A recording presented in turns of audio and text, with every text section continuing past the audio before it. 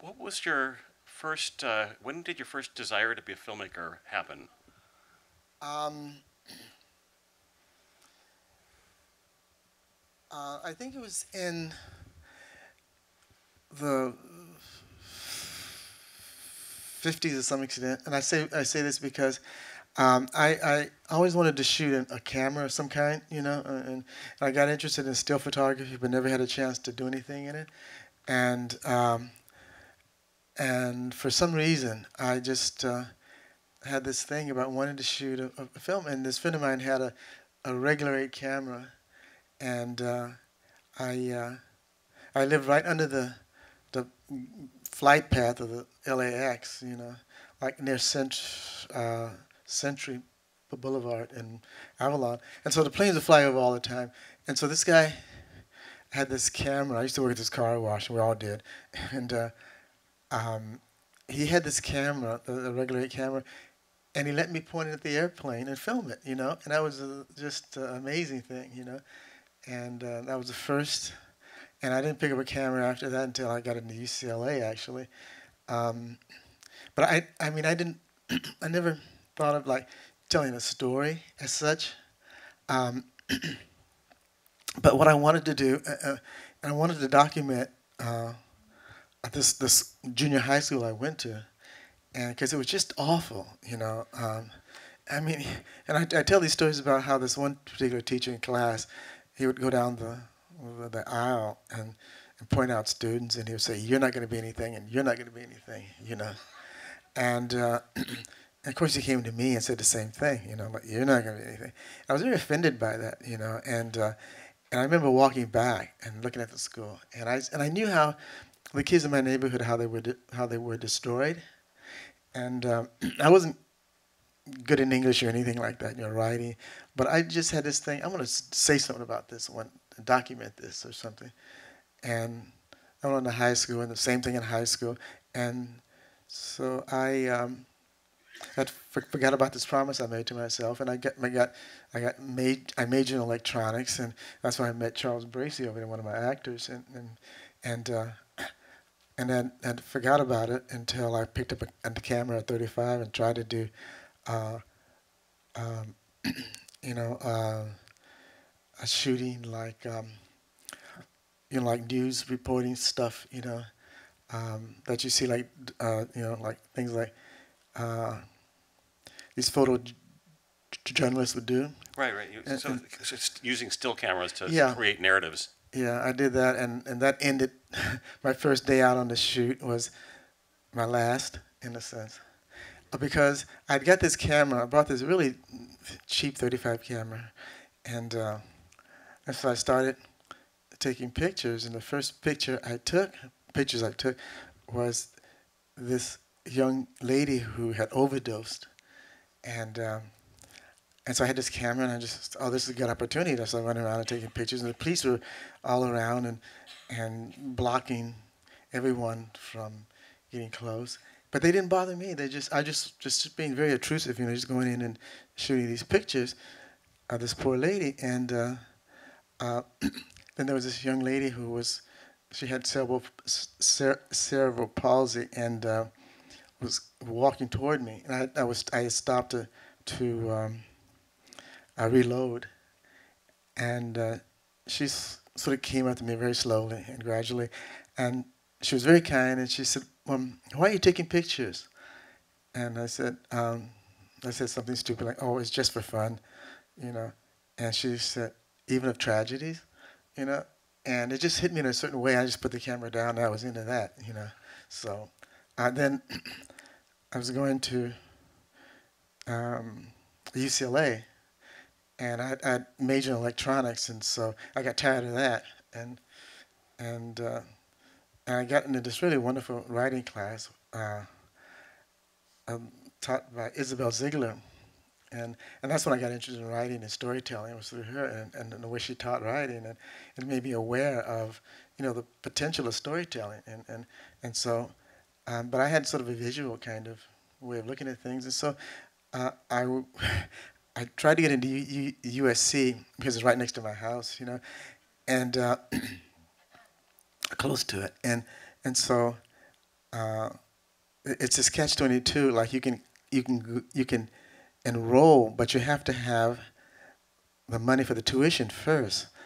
And I wanted to get in to apply for a loan, and they said no, you have to have the money first, and then you can apply for the loan. And I said, well, but I need to. It didn't make any sense to me, you know, how they had it structured. And so we argued and argued. So I just called up UCLA, and they were like, yeah, come on over, you know, and da da da da, you know, and it was like, okay.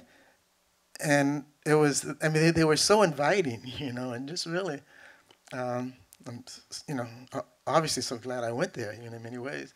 But it was a fun time being at UCLA, you know, then.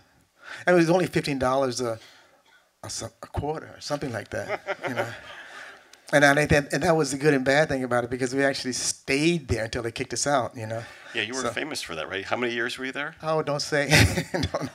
It was awful. I mean, but where else can you make movies? You know, you had the equipment, you had the class, you had the reflex, all this sort of thing. You had the use of a sound stage, all this sort of mixing facilities.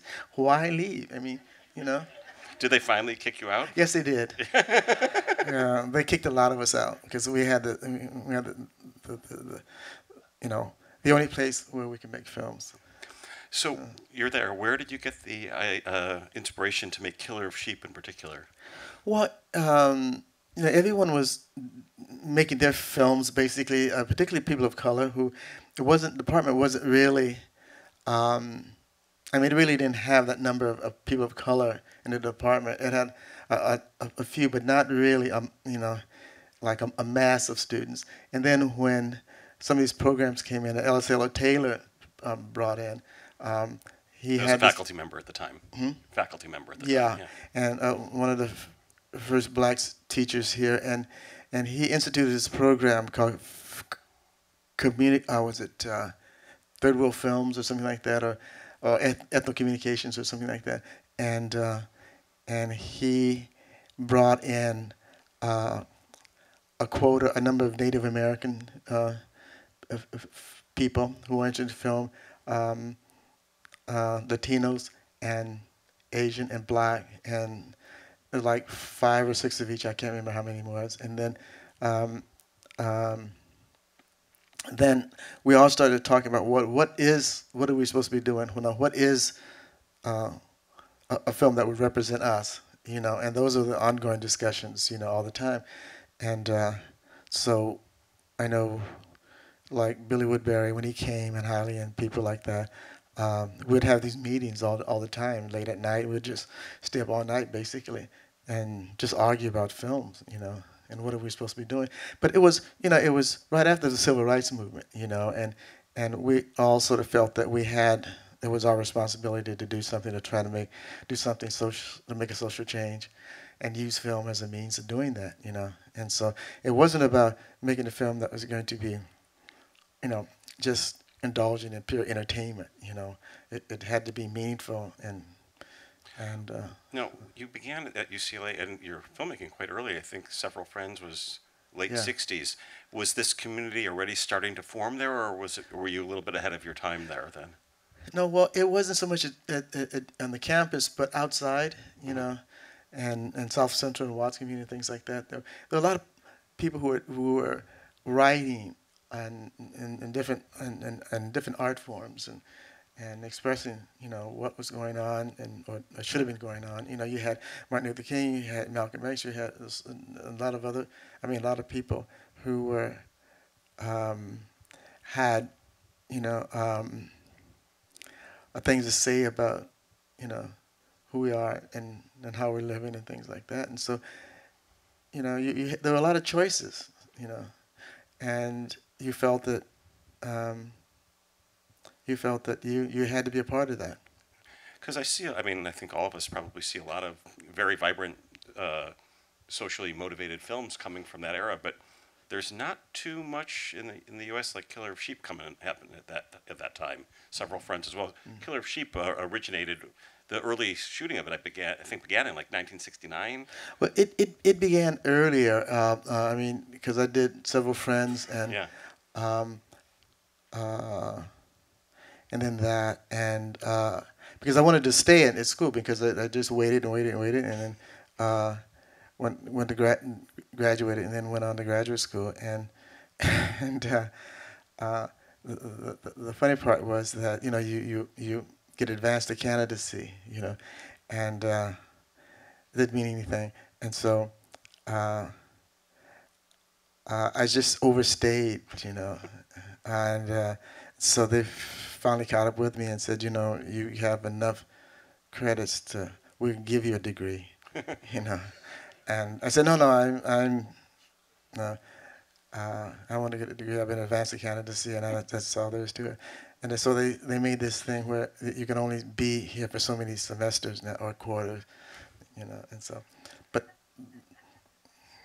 Anyway, so yeah. but okay, so thinking back to those early days, or even I guess to the present, I know that you had a well versed in films. You were seeing films from all over the world. I think at that time.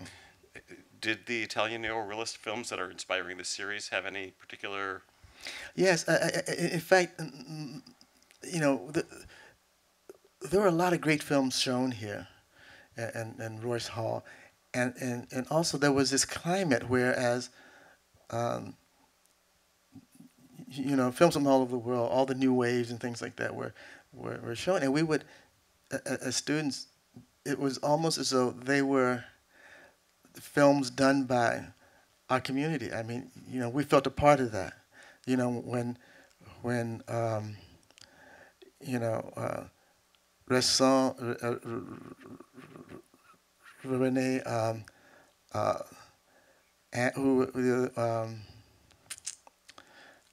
who did Panta Panchali, Ray, Sasha, right? yeah, Ray, and also, I mean, we were when we heard about his films, we were like standing at the door waiting for them to come here.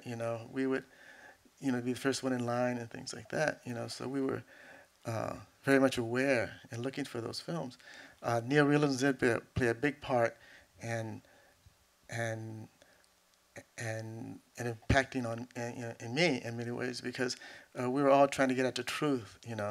And one of the things why I did Killer Sheep the way it was, the way it is, because it's like not trying to impose your values on a story, but letting the story sort of come, on its own in a way. Because one of the things that I learned when I was going here was that though I come from the community, my whole ideas and idea about things changed, and so I didn't feel like I was the person to sort of like dictate or to say, if you do this ABC, then this should happen, and you should follow that, example. I wanted the story to come from, if you were observing a life in the community, what are the things that's essential? If you go back, what would you see, and how would it resolve itself? And not through you, but just naturally. Yeah, exactly. That's one of the things that interests me about you're describing this very vibrant historical moment where there's a lot of interest in developing alternative voices even in those early ages, but there's not too many people outside of yourself at that point who are exploring this kind of neo-realist approach, or this more open-ended approach. There was a lot of I think overt activism, which is great. I mean, I love those films too, but were you aware that you were doing something different than your colleagues? Or? Well, you sort of had to, because it wasn't that I had to respond to the UCLA community, but to my neighborhoods, because these films were made to be shown in the community, to have some dialogue and things like that, and I knew that, I mean, among my friends, I was one of the few that went on to college in a way, and we had different ideas, about everything, and so I didn't feel that I could be a spokesperson for anyone but myself. In fact, that was brought out very clearly in many ways. There was this barber in Watts that I used to go to, and there were two older guys who were from the South, and we would have these political discussions all the time in this barbershop, and I remember this one particular day that it was Paul Robeson's birthday, and I was all hyped about that, and going into the barbershop, and changing the conversation about Paul Rubens and this and that, no, and they looked at me and we got in this big argument about that, and they had this attitude that they respected Paul Rubens as an artist, but not as a patriot, because he had talked against this country, and I was really shocked about that. And I'm saying, like, you guys are from Mississippi, and you're talking about, you know, criticizing. Here's a man who's trying to talk to you about, the conditions, the human conditions, and you're upset about because he said something against America that you're upset about. That these guys have been through the army and stuff like that. They've been to Mississippi and suffered all sorts of indignities, and I thought they would be just ripe for. Right. No, they were like really pro. This is Watts, not pro American and all that stuff. And we ended up in this heated argument. And they told me that, look, I give you a ticket to Russia if you promise not to come back. And so I knew that then it was all over. I can only argue and speak for myself. And I mean, there were other incidents like that where you And now you've got the whole, I mean, in Killer of Sheep, you've got the beautiful ambiguity of Robeson singing in the film, too. It's really, I mean, it kind of raises all those questions in a beautiful way. So then, flash forward, it took many years to make Killer of Sheep. Between the time it was begun in the late 60s and the time it was finished in 77, you've got the LA Rebellion, or what would later be called that, starting to form. And I think at a certain point along the way, would it be correct to say that you grew into a mentor role for a lot of the filmmakers who were coming up around them? You were helping them out and teaching them how to do things?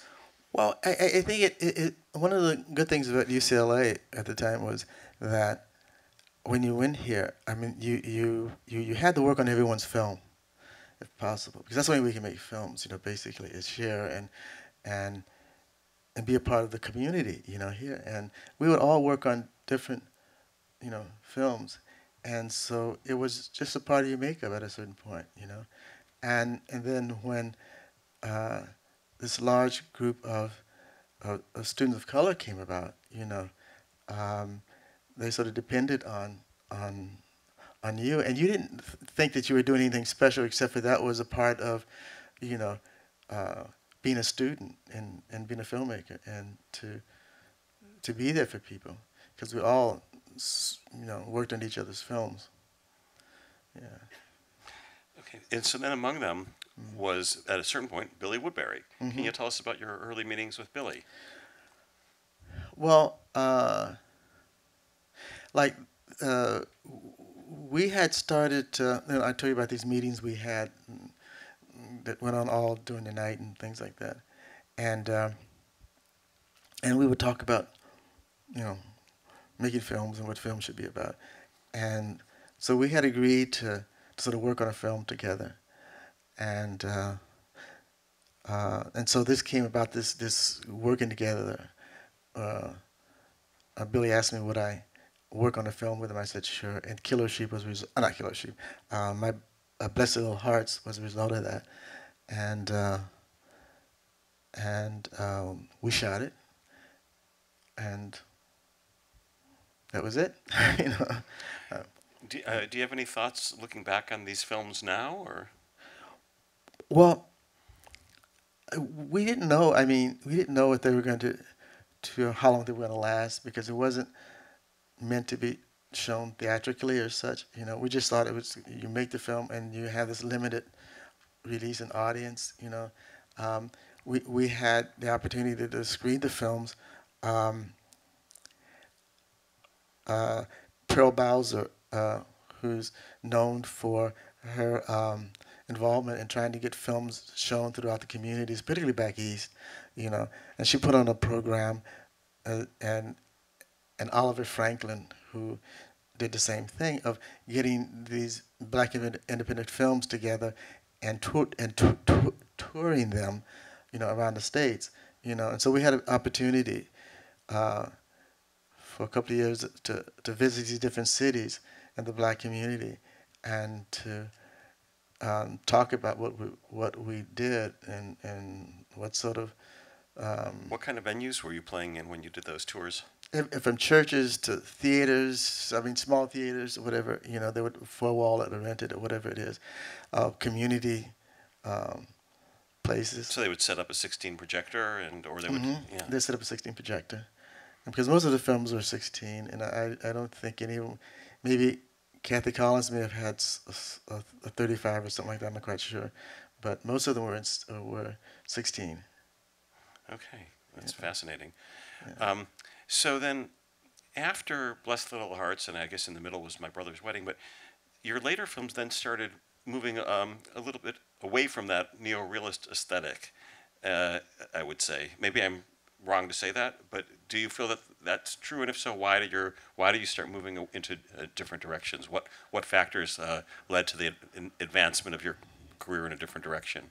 I think you kind of trying to get a wider audience and trying to grow and do something different. I remember when I did Killer Sheep, there was this response that, oh, it's just a dry film and it's only represents a small segment of the population. Who I was I mean, but the film is about my friends, you know, and everything in it, and maybe exaggerated to some extent, but it all happened, you know, in a different way. And I would just I was just recreating the things that I saw, whereas as opposed to imposing, as I mentioned before, imposing my value on a thing, it was there. And I'm trying to make sense out of what I saw, you know, and that sort of thing. You know, but other, you know, and the thing is, like, when I went off to do something else, you know, some of the critics would say, well, you know, you've changed, you know, your values. No, I don't think I've changed. Just moved on, and you know, you always, it's sort of cyclic in a way. You come back, you know, you like to do certain things. But a lot of it depends on distribution and or trying to get it out there. You know, certain films do well, certain films don't. You know, and as you go, I guess, further and further from school, I mean, you have to do something that you know, is going to make a living for you. Right. So it's circumstance, opportunity. I mean, Yeah. everything. I mean, You didn't have the free film school around you anymore. no. They should have just kept you in school for another 40 years. Oh God, yeah. I'm glad they kicked me out in many ways, and you know, say, hey, grow up. And Do you want to tell us about some of your current projects, or? well, it's always a struggle, you know, to try to do something in this business. You know, I've always been reluctant to say, you know, to say you're a filmmaker, you know, because you do it so infrequently, you know. Right. And so it's like if you're you know, I always compare myself to my plumber.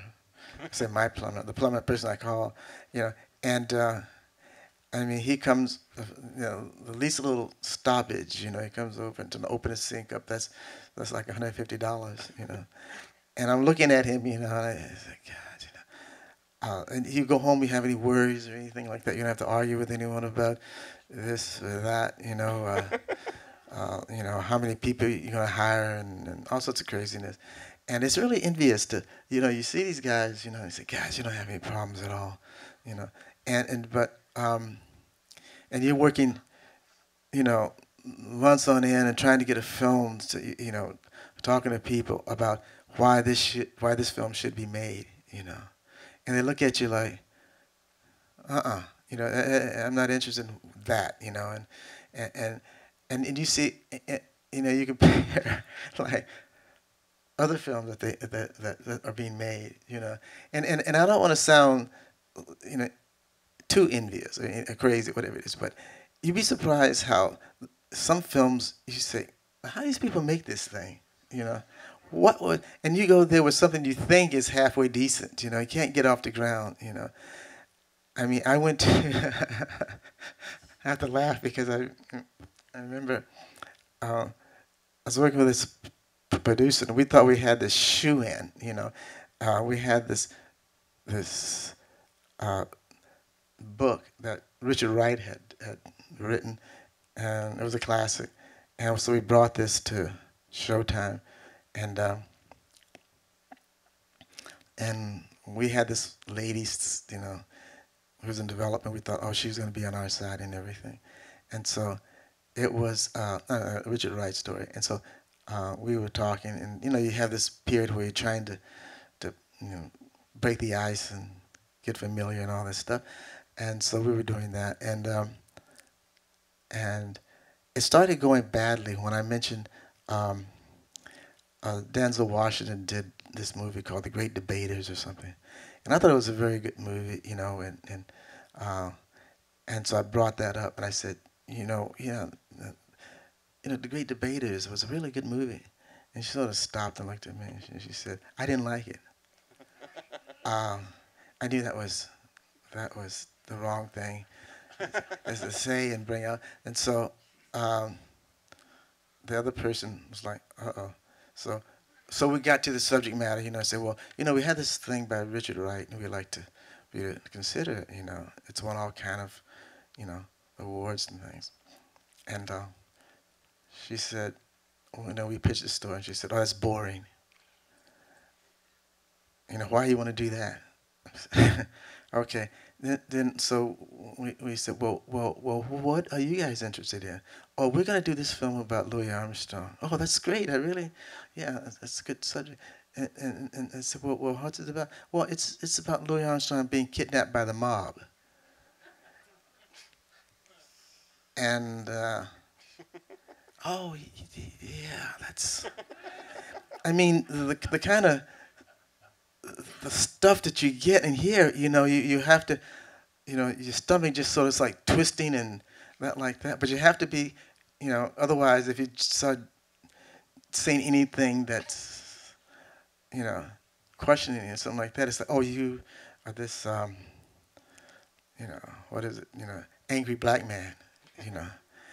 And I've got that, you know. You can't be honest in this business because if there's racism, yeah, there's racism, but you don't have to say it like that, you know. But you say, yeah, there's a bit of that, and so and so what happens is so I must have said that, but you know how the papers exaggerate things, and so I was on this particular shoot once, and this producer, this lady, came to me and she said, you know, you've been extraordinary in a certain way. I said, what do you mean? Well, we thought you were going to be this angry black man. And I'm like, where'd you get that from? You know, without getting angry. You know, I'm trying to keep. You know, and I'm saying, well, where? She said, but you've been totally different. You know, I said, yeah, well, okay. But you know, it's just I don't know. You can't say anything. You know, and you learn to you know, I must have said something in the past that really got me in trouble because I haven't worked in a while. But no, it's really crazy. I tell you. You know, and you know, it's like trying to. You know, end of the day, they come back and say, now, what did I do wrong today? What did I say? And seriously, I do think about, you know, I try to go back over the years and say, I must have said something. And I do remember saying something about one producer that I knew I shouldn't have said. And I think that's been part of, you know, my problem in many ways. So, I mean, one lesson I can give you is don't say anything. Don't. I mean, if what happens is like I've been in situations where I don't say anything about any. I don't mention any names because I know someone's relative is sitting right out there, you know, and they will say, "Oh, you know, I hear Charles. He was on the stage the other night and he was saying, you know, you said this and that, you know," and okay, you know. But I mean, if any advice I would give, I'd say just you don't have to say anything, you know, just stick to the story, and you want to make a film, and yeah, and whatever they to say, yeah, it's great, that's great, great. You'd be surprised, you know. But if you be critical, and I think that's one of the things that we were talking at the restaurant about how that, you know, one of the things that we're taught at UCLA is that to be critical, you know, really, and you know, you would be in Royce Hall, you know. How many of you know you've been to Royce Hall, right? Yeah. Oh, only a few of you? Oh. Oh, the more hands, you know, confess. No, and so, you know, you would be in there, and it was, at the time it was in the 60s, God, they were vicious. The teachers the teachers and the students. Is Phil Koreski around still? Oh, oh, okay. Ask Phil Koreski and these guys who've been there. Yeah.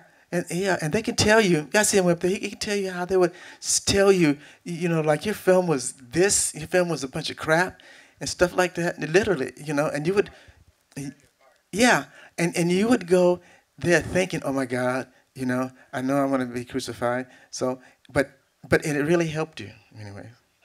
And I remember going to Flaherty, and they were so vicious, but I had gotten conditioned by UCLA, and so nothing I can say would hurt.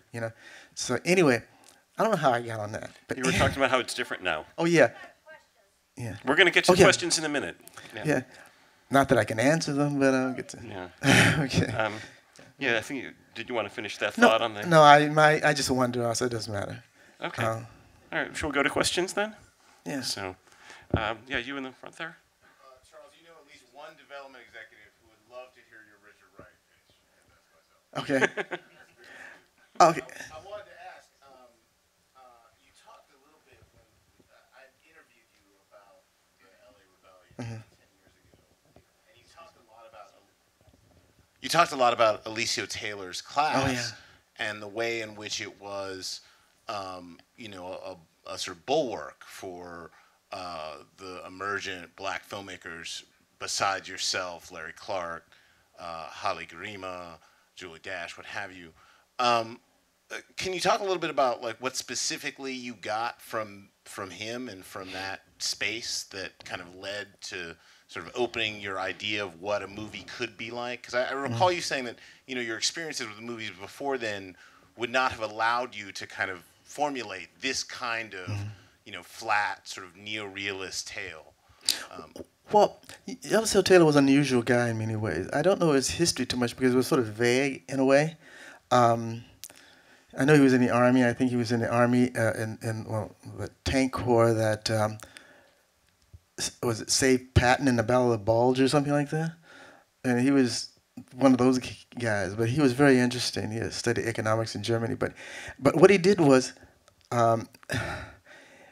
he brought this film group together, all these different people, which I think at the time at UCLA there was only not that many people of color there, and I can probably name all the ones that were of color at the time. But he brought equipment there, and so a lot of these guys who had no idea about film, he made it possible for them to think in those terms that you can be a filmmaker. And a lot of them went off and became executives and things like that. So he had a very powerful impact.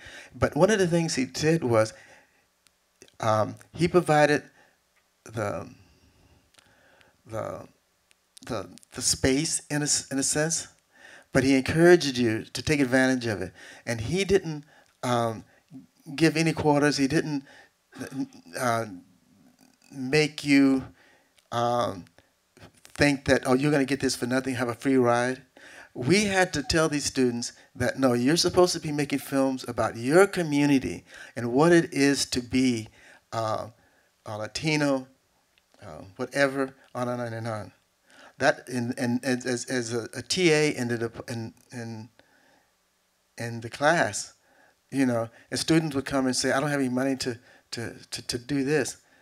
And he would say, I don't either, So I don't know what they're going to do. Are you had any? I said, no. I said, no. Well, look, all these other students come here. They do it on their own. They're going to have to learn to do it. So he made them feel not that they're going to be spoon-fed, but they had to produce.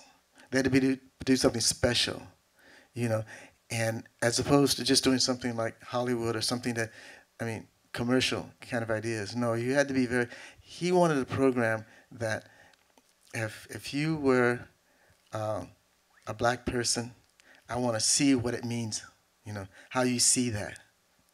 And a lot of people came in, people came and think of terms like doing whatever, but no, the program he got money for, he wanted you to do this. It was his program. And I think that really helped the students because we talked about that a lot, Yeah, and in fact, ethno communications came out of that. Third world cinema came out of that. And that was one of the important features of UCLA at that time, was having these particular films, political films, that really gave us ideas of what we were supposed to be doing and the trends and things. Like Osman Simbin, I think he had one of the first he invited Osman Simbin and a bunch of other African filmmakers to come to UCLA, and so we had to sit down and talk with these filmmakers, you know. Which Do you recall your meeting with Usman Simbin? I vaguely at the time, but never had a because actually, to be honest with you, it was kind of new for me, you know. But like the third world films, they were just amazing. You know, you see at the time at UCLA that it was, and some of you who were at UCLA at the time could testify to the fact that, you know, there was this diversity of students. A lot of students were making films about, you know, flower children, you know, hippie movements and stuff like that. Going up to Topanga Canyon. How many of you go to Topanga Canyon? Oh, okay. I'm not going to say any bad about it. No, I'm not going to say. Yeah, but all the students they would do this thing, go up to Topanga, you know. But I wasn't a part of that, you know.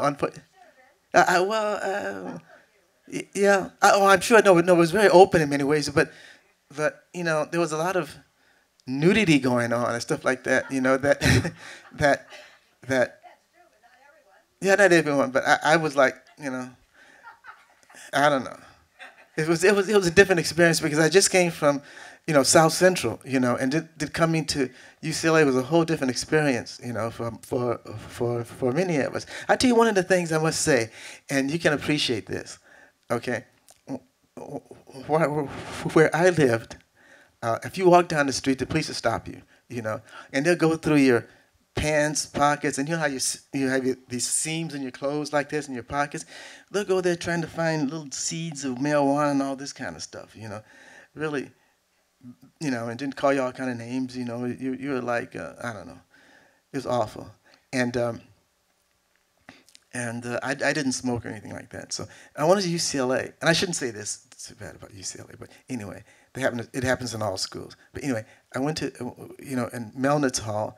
You're on the second floor, and the people at the physical plant, who were the police, would come through the hall with a clipboard and everything, walk down, you know, with these khaki pants on or whatever, and so there would be like volumes of smoke, marijuana coming out the vents, you know, and I would always be paranoid because of that, you know, because where I come from, if you just look like if your eyes were red or anything like that, and sees, you're gone, you know.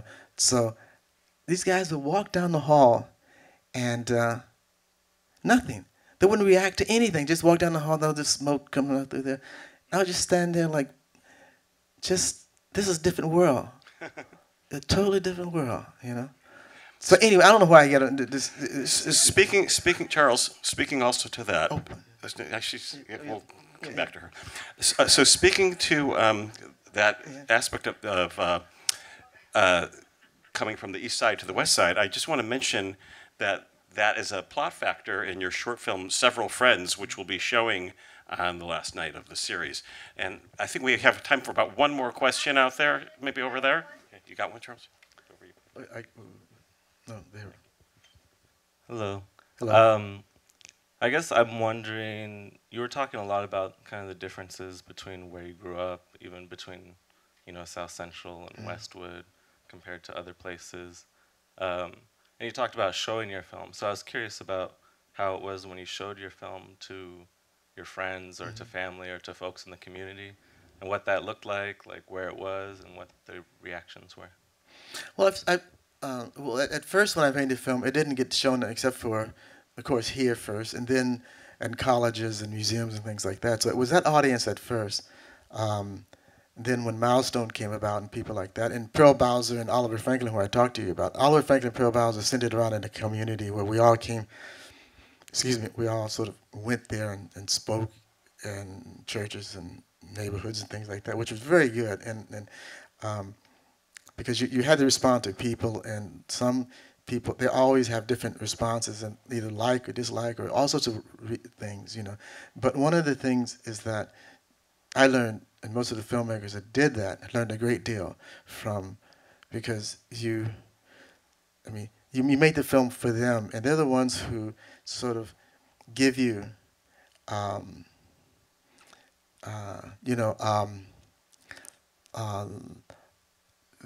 you know, it's like you learn from them what you did and what you did wrong, but what you need to be doing from them. You know, you can't just make a film and without wanting a response, you know, from an audience. And for me, that was one of the best things, was having this dialogue between people in different categories, in different places, in different communities, from the South on up to the North and other places where you wouldn't, you know, even, you know, where it's basically a pure white audience, you know, basically, you know, which I found very interesting because, you know, one of the things that was said about, you know, these people that produce films, they say, well, you know, white people wouldn't understand this, you know. And then I was in Indiana, and basically a white audience, and the audience, a lot of response said, well, how come we don't see more films like this? And I was, there was, with CPB Corporation, which just told me, you know, they made a film called Sleep with Anger, and they said, don't do this film about black culture and stuff like that because they wouldn't understand it.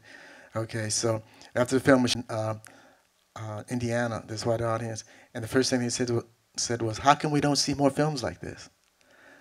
And I said, because these people in CPP were sitting right behind me. And I said, ask them, because they said you wouldn't understand, you know. And I put them on a, you know, and they said, well, they never asked me, you know, that sort of thing like that. But this is what they say all the time, you know. Europeans don't like these kind of films. Japanese don't like these kind of films, whatever it is. And every time you screen your film there, someone in the audience would always say, how come we don't see these films? Yeah. So someone is lying to us or whatever it is. I don't know what, I shouldn't say it like that, you know, to not know, you know. But yeah, but that's been the general idea. And you sit around and you have to explain, well, I don't know. That's what they say, you know. All right. Well, Charles, thank you so much for joining us. Thank you.